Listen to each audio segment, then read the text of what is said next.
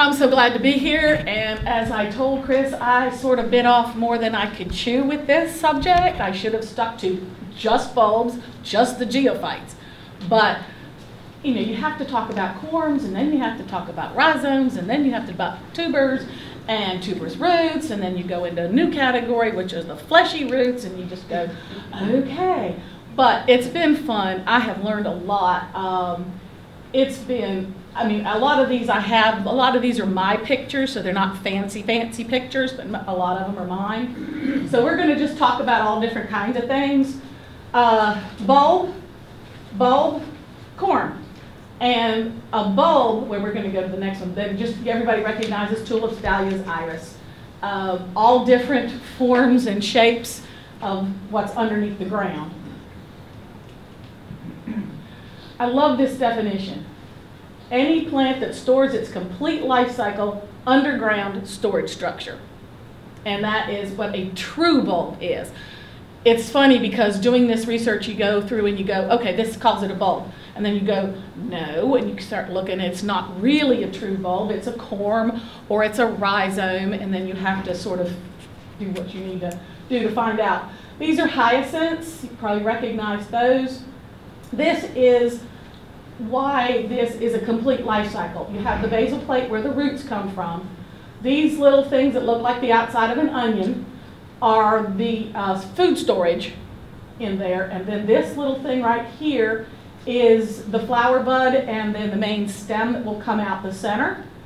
And most bulbs do have what they call tunicated. They have the papery look on the outside of it.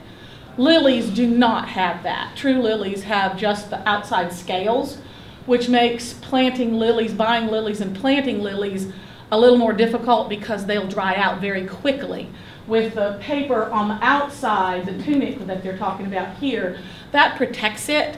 And you will see that I have some sad examples up here, things that have been out of the ground since like November, and they're still viable. Sad but true, that I did that to them. True bulbs, again, this is daffodil bulb, or tulip bulbs, thank you. And they show you this basal plate, that's where the roots come from. And then again, it's just another picture of there's the color of that. And then the old leaves are what's the tunic on the outside.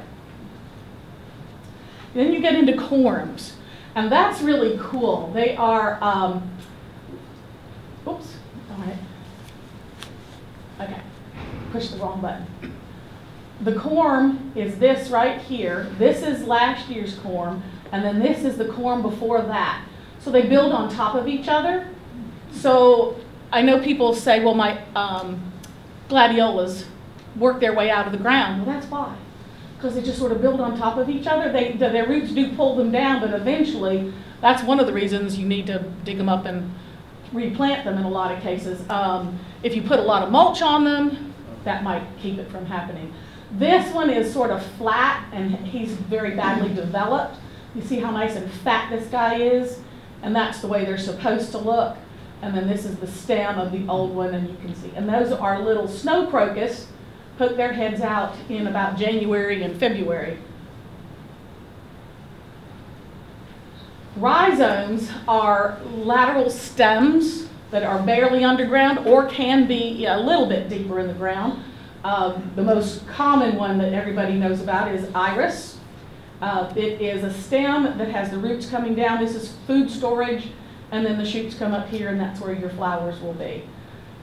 Tubers, there are two different kinds. You have your stem tuber, which is a true tuber, and then you have your tuberous roots, which is like a dahlia or sweet potatoes. On the potato, a true tuber, you can get roots and shoots from all the eyes that are on the potato, but in a tuberous root, they will not, under most circumstances, put out anything. So you have to take your tuber off with the little eye that's right there. See the little buds right in there? You have to pull that off with a bud on it so that it will grow. But if you've got 6 tubers, you've got 6 plants. Now a couple of places added a new category, and since I happen to love peonies, I put them in there because I wanted to. Fleshy roots. And I always thought that a peony was a tuber. I mean, that's what they look like, those very strange fat things, food storage, but they are not really technically a tuber, so they are, they call them just fleshy roots. But you can see the little eyes coming off, and these roots are coming down. Food storage with a peony, when you divide them, you need to have at least 3 eyes on your whatever part of the root you can. So you want 1, 2, I think there's one over there, 3 to take that, and then there's 1, 2, 3 there. So that's a 2. That's a 2 for there. Peonies don't like to be divided that much. I've moved them and had great success, but once they're in the ground, they're not like a lot of other plants that you have to divide every so often. Of course, Chris said he hasn't divided anything in forever, and I'm sort of in that category. I'm dividing my row of iris that I have pink iris, and I'm slowly dividing them because I'm digging them up for demonstrations and for propagation workshops and stuff like that. So I'm just out there digging them up and so they can have some room. Daylilies are the other thing that has the fleshy roots, and everybody knows about daylilies. They're just, you either love them or you hate them. I happen to think they're wonderful. And I have a friend that does this when you say daylily to her, and she's not a daylily fan. But they also have the fleshy roots, and I have some examples of little Stellidae ores up here. And afterwards, y'all are welcome to come up here and peruse what we've got. And if you want any of them, you can take them home too. And I have the lily up here, and you can see that it doesn't have the paper. When you come up, you can see that it doesn't have the paper. And on this one, it has a little bulb that's starting to form on the stem. All the roots are here, but this was the original bulb right there. And then there's another little bulblet, what they call them. He's right there. So that, and he looks that weird because he's in a pot. I was supposed to plant them last year and they never got planted. So he's still in one of those giant pots, and I have them all in there. When you're selecting a bulb, the common sense is you want them large and firm and no signs of any kind of fungus on them or critters chewing on them. If it's squishy, it's probably got a problem and it's probably not going to be healthy. If they're very small, they're either not going to have flowers, or they may not have very large flowers, or maybe only 1 stem or 2. I have some crocus up here, and isn't that sad? That's all there is to it right there. That teeny tiny, not as big as your little fingernail right there, because they were jam-packed. So they're very small. They will bloom. Then on the bottom part of this, I have where you can feel and see that the old corm is on the bottom and the new corm is forming on the top, and the bottom one's a little squishy and the top one is nice and firm. So that's a great way to see how a corm sits on top of itself. Daffodils, again, they have beautiful flowers, but look how small that bulb is. Itty bitty little guy, because they need to be divided. But there's one right there that has a daughter bulb coming off of the side of it.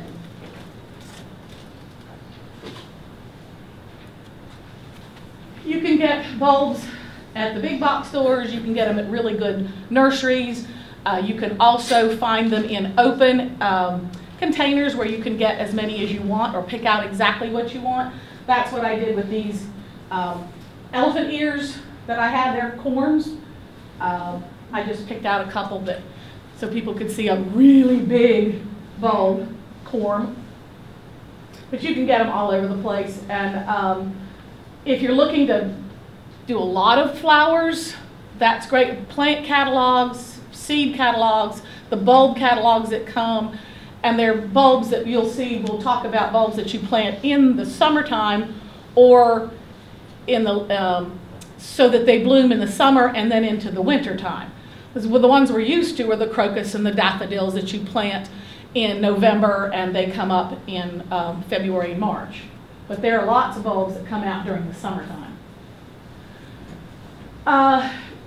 sun is only important if it's a summertime bulb.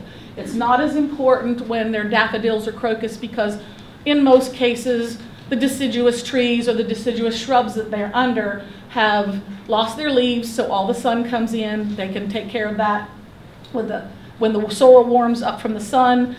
The little sprouts come up. They get all the sun because the leaves aren't out by the time they've bloomed and they're starting to go back down. The leaves are coming out, and it's a great cycle there. Most of the time, you want to plant most bulbs 3 to 4 times the depth of the bulb. If it's a 2-inch bulb, then it will be more like 6 to 8 inches in there.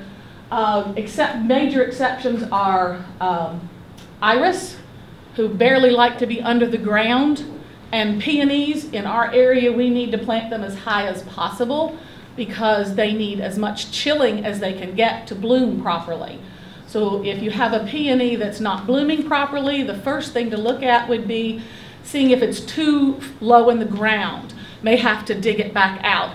I had a Bartzilla that did not bloom this year very well, and I got to looking at it, and we're working on my slope in the front, and it had packed around the bottom of my plant. So I'm pulled that back, and hopefully we'll have pretty bush next year. You also have all kinds of tools. You have these handheld things here. You have little step ones that you can step on. You have augers that you can put on your drill so you can drill small holes or larger holes. The best thing if you're planting a lot of bulbs is to dig beds. Dig them down a little bit deeper than what you're going to plant your bulb. Unlike most plantings for most plants, we want to plant that at the same level as the pot. But with bulbs, you want to have it, if you're going to put it at 6 inches, you want to go maybe 8 inches deep so those little roots can get down there because they have to grow quickly and do their thing because most of these plants are very short-lived outside. So you want to get a nice soft bed underneath them. Phosphorus is one of the things you can add down at the soil, at the root level to help with the plant. Other than that, just 10-10, 10, 3 10s. Everybody's seen this, but I think it's very fun because you can do things like daffodils or well, not crocus, but daffodils and tulips. Tulips are not really more than maybe 2 or 3 years. But I put this in the blue juniper, rug juniper there, and they just come through, flower, and then when they die back, you don't even know they're there.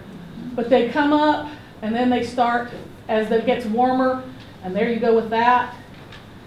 And this picture to that picture, I think this year was just about 4 weeks, 5 weeks. But that's what it usually would be. About 4 weeks if it's warmer, if you got a lot of sunshine, 6 weeks if we have a really cold early spring or late winter. Then you have, this is my neighbor's yard, and she just has them all over. They come up, and then as soon as they're starting to go away, all her other plants start coming up. It's just beautiful back there because she has lots of different colors.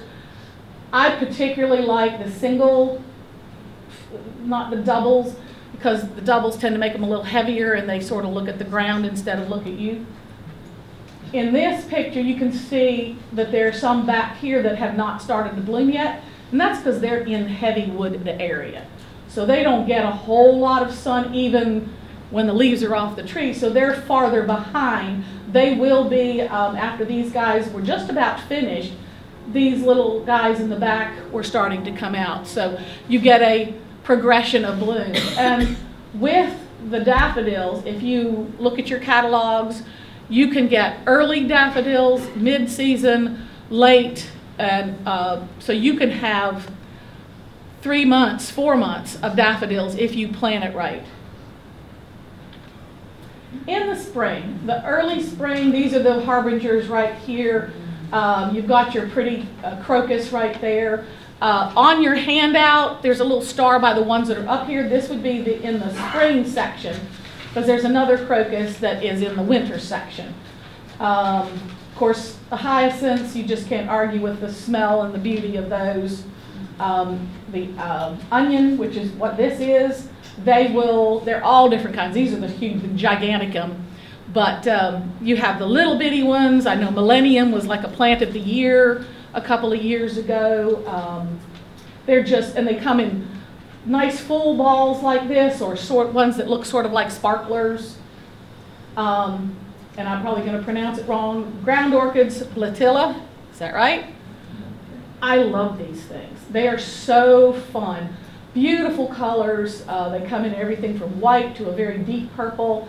Their little fan-like leaves come up almost too early. Occasionally you do have to cover them so that they don't get frosted. But when they start blooming, they have these beautiful orchid-like flowers on them. And I was told they like lots of shade. They do fine in the shade, but I've got two out in full sun right now, and they seem to be doing very well. So that opens up a whole new world when you can put things in shade and sun. And I like them, so that's one of my... A lot of people call or ask what happens when the frost comes or it gets really cold. Do they have to cover up their plants? But these early plants, Mother Nature already knows they're going to get frosted. They're going to get frozen. And so this was one morning, and I came out, and these poor little guys were all flopped over on the ground, and you can see all the frost on the mulch there. And that afternoon when I got home, there they both are standing up straight and smiling at everybody. They just know that it's time to just, when they're cold, they just fall over so that they're not going to get frozen solid, and then they come back out with the sunshine. This are daffodils that, this, you can see the frost in the background, and all these guys with their faces in the dirt. That afternoon, almost all of them are up, but you can see this is exactly the same day. I thought I was in the right spot, but slightly different angle.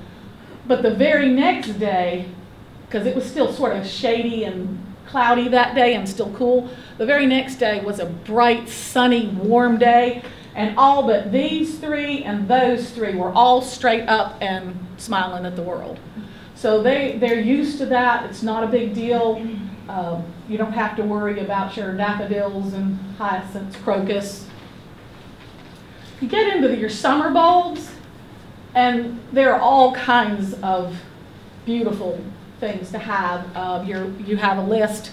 You just can't put them all in a slide. Of course, the peony, and there's a peony there, and there's a peony there, and they're just so beautiful. I love them. That one has a great smell. That one doesn't smell as good as it should. Dahlias, which in this area, a lot of them are hardy. If you plant them in areas, a lot of them you can actually leave in the ground. Some of them you will have to dig up, but there are dahlias now that, you know, if you put them in the right spot, if you cover them in the wintertime, they will be able to come back. But you have to read, and sometimes you get a weak one that won't make it. Other times you'll get one that will just fly through the winter. These are crinums, and that's what everybody calls a pass-along plant because they're an old-fashioned plant. They usually smell wonderful. They come in all different colors now, from white to pink and stripes. They have a odd bulb. I have a picture at the end of, everybody's probably familiar with an amaryllis bulb, how it's pretty round and just sort of peaks up. These guys are more slender with a taller neck that sticks out of the ground more. But they can multiply, and then you just go in and dig them out and put them around your yard some more, or give them to your neighbors, or have a good time giving them to people that need to start growing different things. Lilies, huge group, and there are two different kinds, main kinds of lilies. They're Asiatic lilies, and then they're Oriental lilies. And the other day somebody asked, what's the difference? And the people that were answering it didn't come up with the right answer.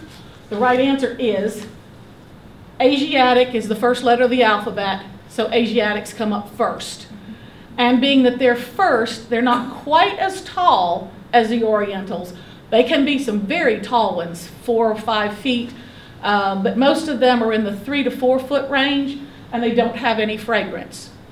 The oriental lilies, because it's an O, they have odor, so they have a great smell. And they are later, so that means that I mean, I don't know why they are taller, but they are. I just figured it's because they have more time to grow. But they are usually your taller ones in the 4 to 6 foot range. Your tiger lilies are in that same type of category in that. And I think this is a tiger lily, little bulbils. You let them ripen, and they're just little plants hanging out there. They'll actually put out roots, and then when they fall onto the ground, their roots will just pull them into the ground, and you've got a new plant. So that is just so cool. And of course, this is a stargazer lily. This is an oriental lily, and it's a stargazer, and you can see that butterfly is having a good lunch. Iris, another huge category. You can't go wrong. I mean, they're like roses.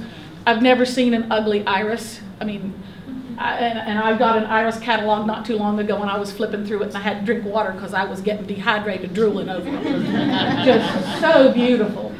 I know these are all purple and lavender. I happen to like that color, but you can see, sorry. This one is a rebloomer, and you can see that it's fall. And this guy is just blooming his head off, just gorgeous. So rebloomers, you all have a bunch of rebloomers here now, don't you? Yep. Okay. But they come in all different colors, everything in the world that you can think of. But you know, look at that. I mean, that's so beautiful and so intense, so pretty. And I have iris up here. That's a rhizome. And I have one sample here where you can see where I dug it up. And you can see that here's the old part of the rhizome. It's a little squishy, not too bad. This one's nice and firm, but then it has these new ones coming off. And with iris, as long as you have a fan, you can pull these apart, let it dry just for a minute or two, and then you can plant it back in the ground, and you'll have, you might even get a third one if you use the center, but you have at least 2 babies off of this one right there.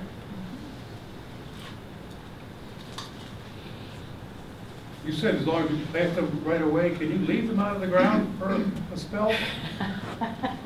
Yes, sir. Unfortunately, that's what I did. I forgot in a propagation class, I had taken some of my iris and showed people how to do that. And then I put them back in the bag, and I put the bag in the closet, and I forgot about it, and that talk was in November.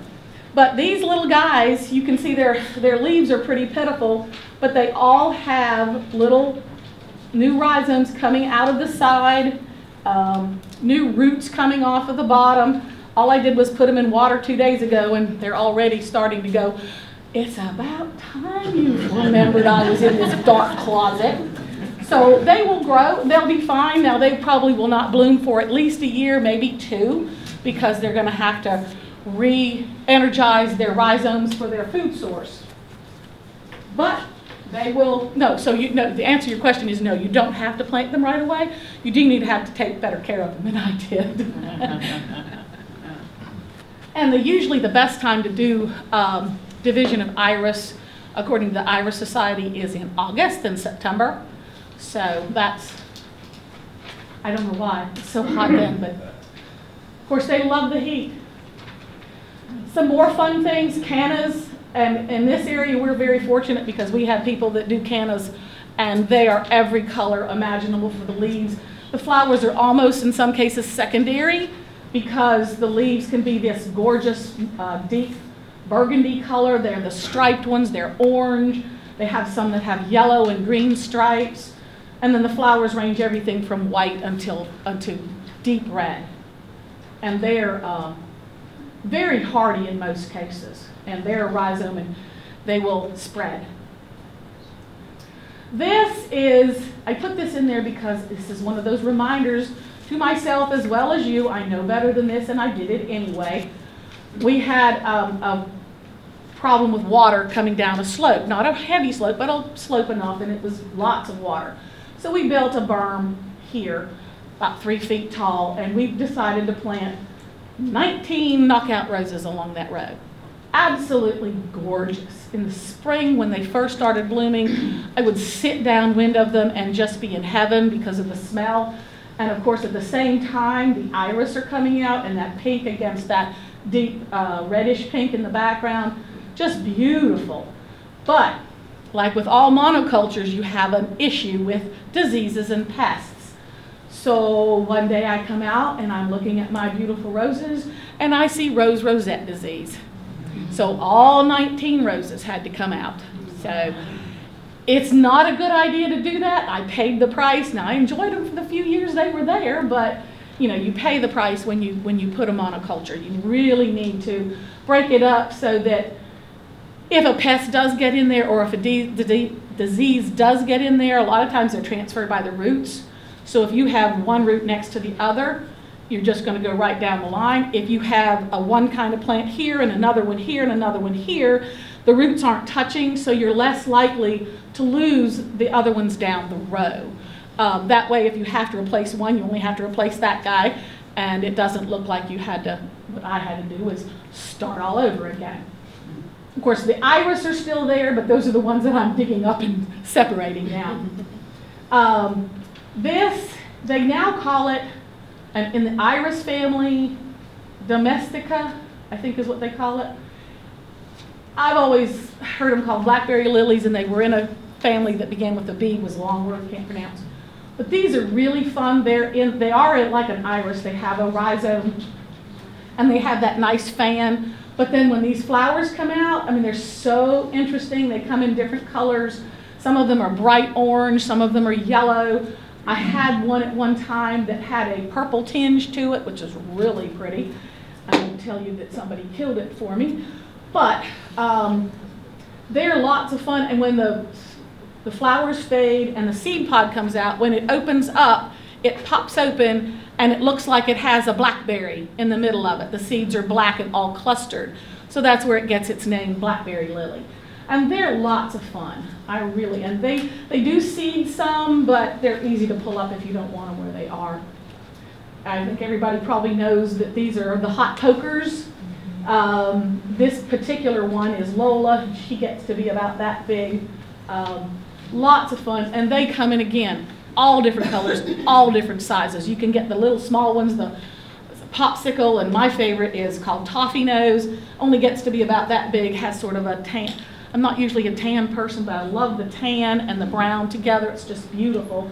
And then you can get the Lolas, which are 4 to 5 feet tall. And they do multiply.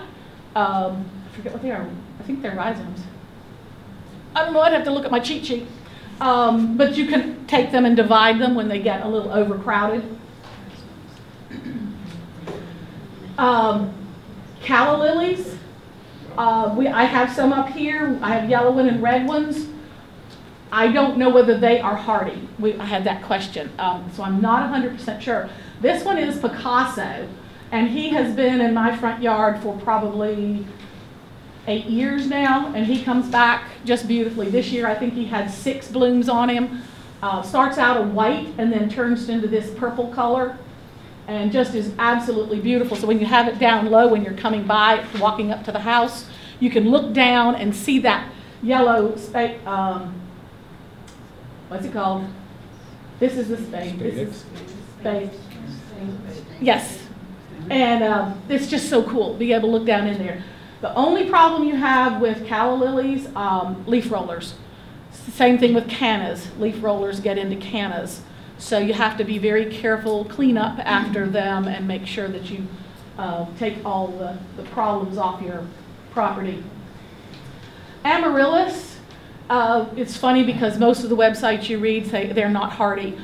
Well, we can have amaryllis. This is my neighbor's amaryllis. She put that in the ground, I think 3 years ago. It was a Christmas bulb, and in the spring she stuck it in the ground for the heck of it, and it went through that horrible winter we had. Now it's planted against the house and it has a lot of protection, but I mean, she has that beautiful flower. It's already finished blooming now, but she has that beautiful flower right as she's walking into her door. It's just gorgeous. And a lot of them are able to come back, and with a little extra care, if you put a little extra mulch on them, Plant them next to a wall, plant them next to the south side of your house or the west side of your house where they get a little more protection. East side of the house, sorry, protection. And this is one that you can see, it's got the blooms down here are faded, but look at all the ones that are about to come out up here. So it's not a long blooming plant, but you get a couple of weeks worth of gorgeous color. What is it? Amaryllis. I have no idea what that one is. It's one of those. No, that's an amaryllis. That's an amaryllis? Mm-hmm. Oh. But it comes out in the summer? It comes out in the spring, yeah, summer. Oh. Yeah, like I said, my neighbor, hers is just finished blooming right now.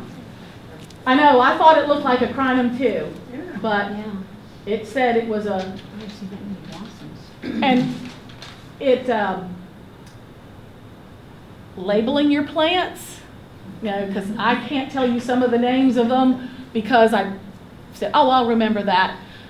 I have a new front of my house that I'm putting in with all new plants, and just this past week I had a friend come and help me plot out each one of the new plants so that I knew exactly where it was, and it's on a piece of paper what the name of it was, so that when those tags are gone, I will be able to tell you that that's a so-and-so amaryllis, or I still think it looks like a crinum, but it... The right one's a crinum. What? The right one's a crinum. Is it? It just, she told me it was an amaryllis and she'd gotten it at Christmas. It's an amaryllis family member. So. Well, that's true. Yes, ma'am. It could be an American crinum. They have... Oh, that's right. They have crossed those. It might be like American crinum. Okay. Whatever it is, it's beautiful. It's still, it was blooming in the spring too, so most crinums are starting now. So anyway, but there's tons of blooms on it.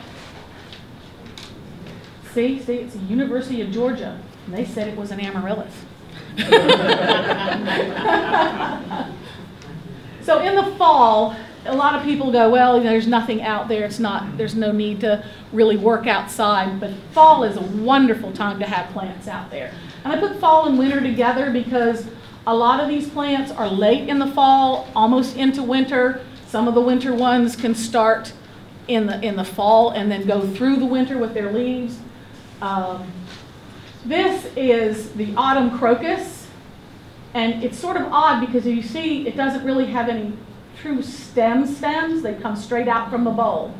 And they are bloom. We have some at the Waterwise Garden so that we can have blooms in, does it actually bloom in October? It doesn't, does it? It's after that, isn't it? So it's more like November and December, isn't it? But, so, I mean, when you see that popping out of the ground, it's just beautiful. You just smile. This is, Iphion. And that is a great little plant. It's very small. A lot of these winter plants are very small. It probably doesn't get to be about 3 inches tall, 4 inches tall. But it has the little leaves that come out, and they're pretty and green and all tangled up like that because they need to be separated. And then the little flowers just come out and they face up and they're looking at you.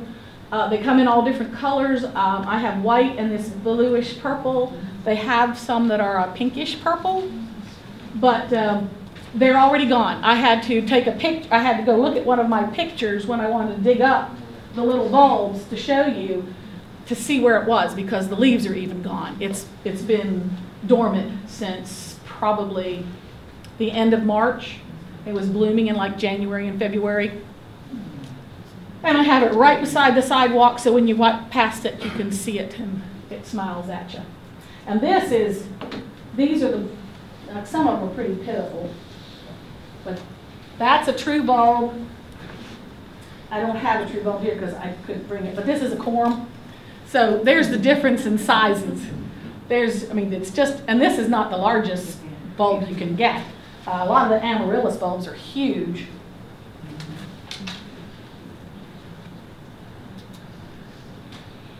This is sort of a beginning and the end of the winter. Toad lilies right here are usually blooming in November, sometimes as late as December. They almost get frozen. And then these are what you call snow crocus, and they usually are blooming in January and February. So they are the very earliest. The cool thing about the snow crocus is that they are very small. You can put them in your yard. You don't have to worry about mowing them because they're so short. They usually aren't above most people's grass anyway. I planted a bunch of these around trees just so I had color around the trunk of the tree. Well, the trees are gone, but that was 1997, and these little guys are still out in the middle of my yard, and every February, January, they're poking their heads up and smiling at the world, and it's just a lovely thing to go across the yard and you go, oh, look how beautiful they are. And you can see they're not hardly any bigger than all the dead stuff in the yard. But those are really nice little ones. And these guys, like I said, they've been in the ground since 97, and you can see that they have multiplied a little bit, but they haven't multiplied a whole lot, but they're still blooming like crazy. When you have bulbs, there is a little bit of maintenance to them, not a whole lot. Technically, you don't really have to deadhead, but if you have the time and you're avoiding doing something else, it's great to go outside and pick the blooms off, and you can just sort of zen out and think your own thoughts and not have to answer the telephone. So that helps. You don't really want the plants to go to seed. That puts extra energy into the seed, whereas you want the energy to go into the food storage, the bulbs, the corms, rhizomes, whatever their food storage is for the next year. And this, you can see how ugly it is. This is a lycoris, just starting to fade out, but you really are not to mess with those leaves until they are totally brown. So as long as they've got green on them, they're still funneling energy to the bulbs or the corms in the ground. You don't want to cut them. You don't want to, a lot of people will take them and fold them over and tie them so they don't look quite so messy. That's not a good thing because all of the leaves need to be producing food, not just the outer ones. And it's sort of strange anyway to me to see these little clumps in somebody's yard. The way to get by with that is if you're planting them under some bush that's a deciduous bush, by about the time they're going away, the leaves are coming out and they'll cover up those not so pretty leaves. Or if you put them behind bushes that will be coming out so that you don't really see that yellowing. But it never bothers me. Fertilizing. Like I said, a lot of phosphorus is what you want for bulbs, a slightly higher middle number on a fertilizer. If you have good blooming, then you just a regular old 10-10-10, and you want to do it just as the plant is breaking the ground. If you wait any longer than that, it won't have enough time to get down into the soil to replenish your bulb. So as soon as they just barely come above the soil surface, you can put your fertilizer on there. I don't fertilize. I don't think I fertilized anything in years, and I still have, you know, tons of blooms. Dividing is, you can see how crowded they are right there. Still getting lots of blooms, but a lot of times if your blooming is getting less and less, it's probably because they're starting to crowd out and you're getting these teeny little bulbs that don't have but one flower stem on them instead of 2 or 3. So then it's probably time to go and dig them up. And it's easy to do with a 4-tine spading kind of fork. I don't know what you call it, but it's got 4 tines. It's really heavy. It's really heavy duty. You just put it down under, lift it up. Hardly damages anything. A lot of these bulbs, even if they've gotten a bit chunked off of them, if you let it dry, heal just a little bit, they'll still be perfectly fine. But you can dig them up and then replant them immediately, or you can wait until the fall. But you need to store them in a cool, semi-dryish place where they're not going to get rotten, single layers.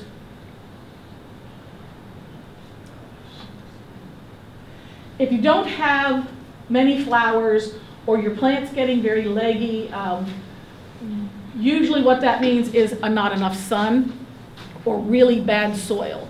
And this little plant back here and this little plant right here had both of those. They were underneath evergreen, what were they?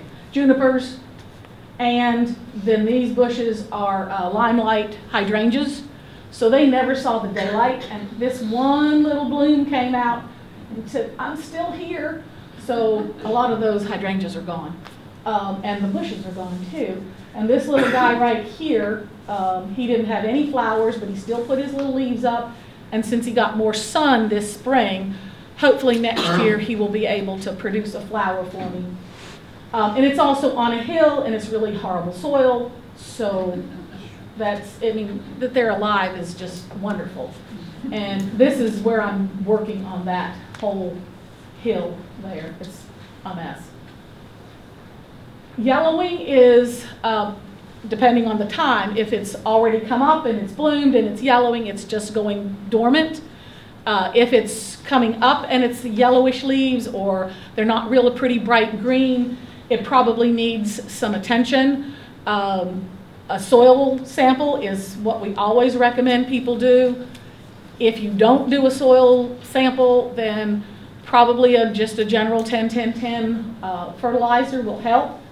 But a lot of times you really need a soil test to figure out exactly whether you've got not enough nitrogen or whether you have too much potassium or whether it's not enough phosphorus. So that the soil, and I have some soil tests. Do I still have soil tests back there? Okay. And it's free until November. After November, it costs again. So these are some articles that I just thought were really interesting. And then all the pretty plants. That's another amaryllis. I don't know whether that one's hardy or not. That was just so pretty.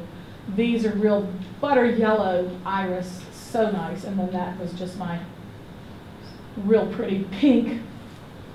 And then that's the Picasso. There were 2 of the blooms. I had 4 more, I think, that were down low. Then this was what I was talking about, the crinum. See how long its neck is? And then there's the little bulb right there. So you can see, and it's just, my friend gave me these. She dug them up. I don't know where, don't ask. And they're supposed to be a deep burgundy color. So I'm really excited about that. She gave me 2 of them. And then this was an, it's not an amaryllis, it was, can't remember what it is, but it went dormant. It's just in a pot. And you can already see that there's another one. And it was in that pot just 1 year, and it already has a little baby coming up from it. It has a yellow flower. I got it, I can't remember what it's called now. Oh well, sorry. But it was really cool. It's a zone 8 plant, so that's why I kept it in the pot. I wanted it to grow for a year before I tried sticking it in the ground to see if I could get it to overwinter. And there you go. So, any questions? Was it a clivia? I'm sorry? Was it a clivia? Oh, it The might orange be. blooms? I think No, it's clivia are yellow. less hardy. It's a It yellow. could be yellow, I think. It could become yellow. Oh, do they? Because I'm not really sure. I forget where I was when I got it. Yes, ma'am. The asterisk, what does that mean on the, I'm sorry? the asterisk, Yes. what does that mean? Oh, they were in the presentation. So that you saw pictures of those. Those are the pictures. Yeah, those are actually that I had pictures of. I just couldn't keep it to just those few. I wanted to put in a lot more. And that's the fun thing about bulbs is most of the time, especially your winter ones, you can place them all over and just be surprised when they pop up every year. And they're more ephemeral than a lot of plants. They come up, they do their thing, and then they go away, and you almost forget they're there until the next year when they pop up, do their thing, and to make you happy. So a lot of the winter bulbs are ephemerals. Yes, ma'am.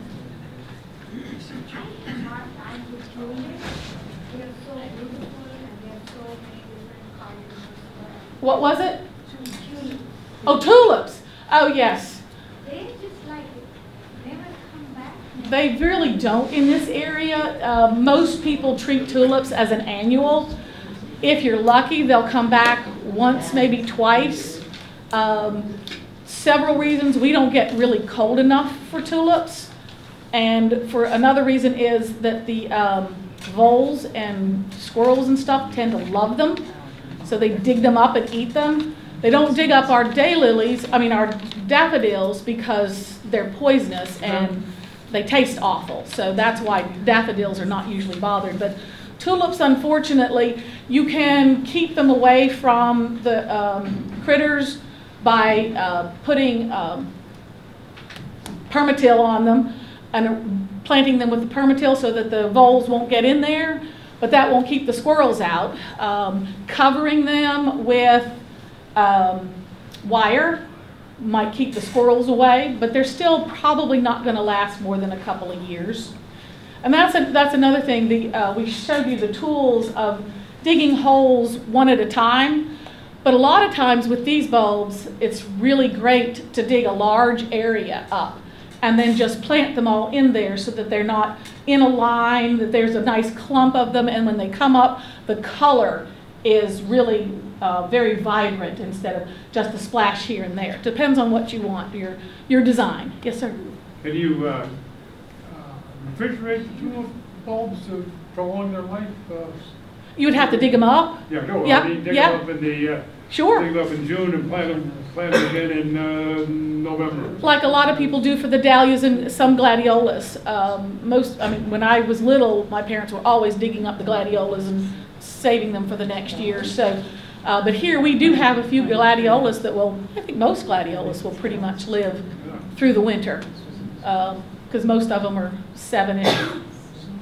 So yes, you can do that. Try it. Forcing bulbs is a whole nother world. I did not even get into that, because that's a whole nother world. Anybody else? Yes, ma'am. You mentioned that for spring you plant bulbs in November, December. For spring blooming bulbs, yes, you plant them in November. Are there rules for the summer and fall ones? Yes, there are, but when you get the bulb, they will come with the instructions, because everything is very different when you're getting into those odd bulbs that, like the fall blooming crocus, they do need to be planted in the springtime so that they can get their roots to grow, and then they can put their leaves up, and then, no, they bloom, and then they put their leaves up for the rest of the winter. Yes, ma'am. The things like spider lilies that form the bulb and Right. the bulblet, Uh-huh. can you use that bulblet and keep the bottom part too? Or can you divide that? If it's a bulblet on the top, bulblets are usually if it's a bulbil, right? Well, Is it on the top? you know how the spider lily has the major bulb? And Are you talking then about a the lycoris? stem, and then, Are you talking about a lycoris? yeah. Okay. I mean, can you use that top bulblet, cut it off, and move it over, or is that attachment necessary? I think you might be talking about that lily that you showed that had the little baby on the side. Is that what you're Yeah. talking Yeah, about? it had a. Yeah, if it has the little guy on the side of it like that, Yeah, but it's part But of the it's- stem, like it should probably come off. I would wait till it matures or it's starting to die back and see if you can take it off then. Okay. I would think. I don't know, to be perfectly honest. It has a constriction point. It'll pop off on its own. Yeah, but you need to wait until it's, Mature enough. yeah. Dormant. Yeah, because like those little bulbils that were on the lily stem, Yes. if you pick them off too early, they're not ripe.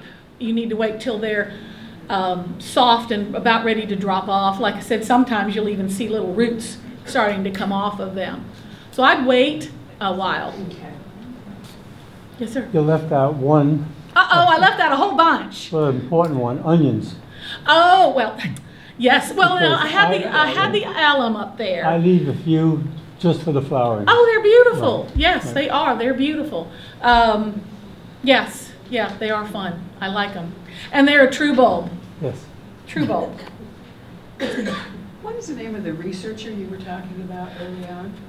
His name I was? believe that first study on your presentation was the one I referenced in the introduction. Oh, okay. The trials in North Carolina, 1988. Yes.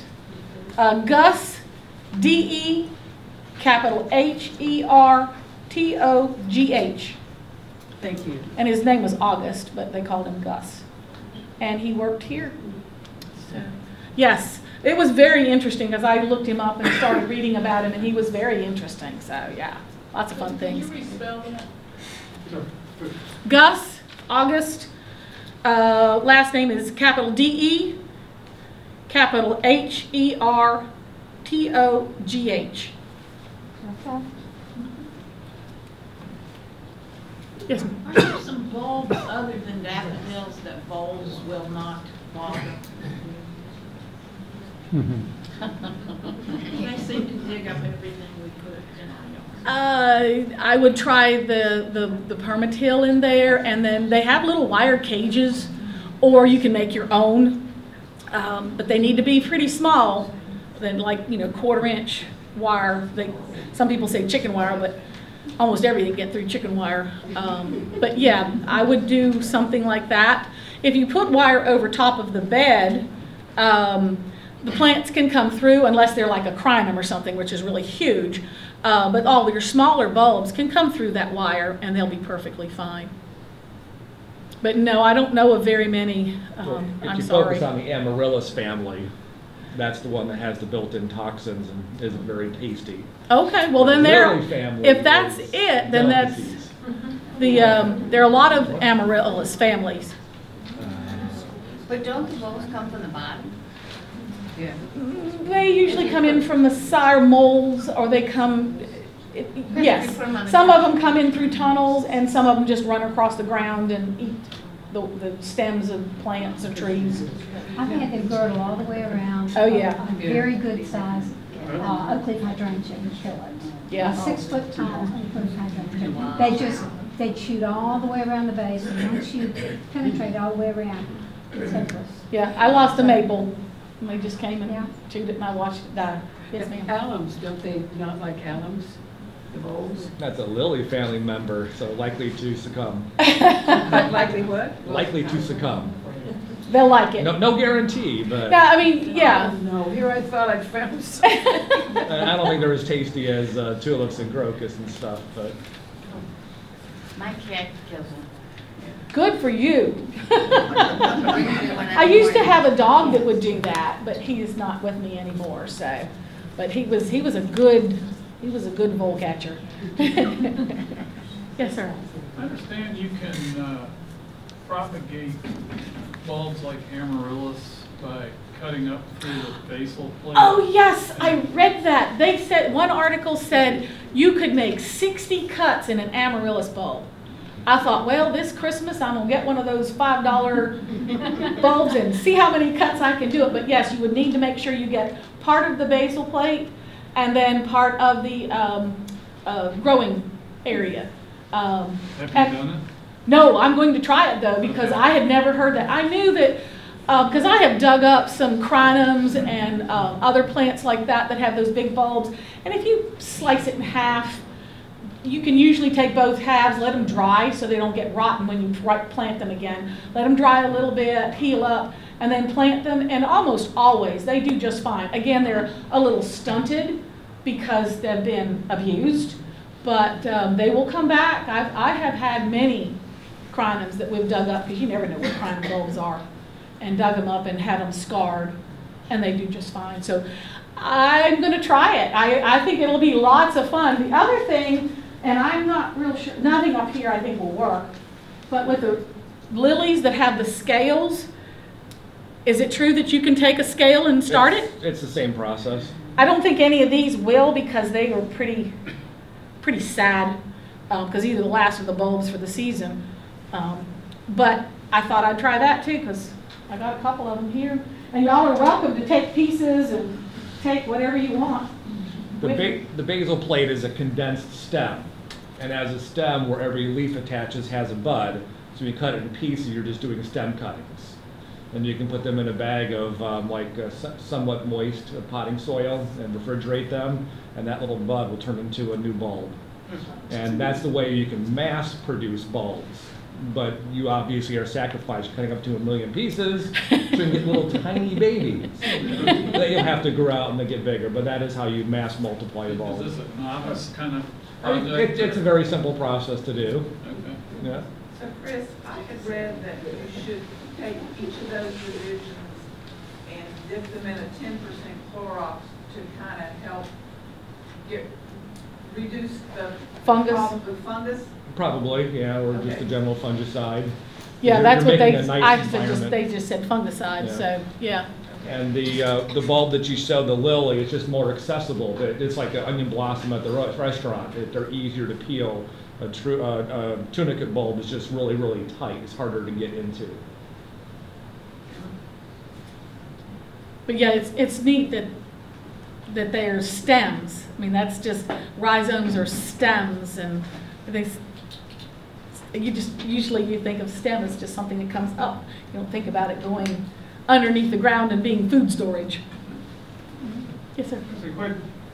Talking about lilies, Mighty World Wide Web said that plant your calla lilies, leaving a quarter of the bulb above the Earth's surface.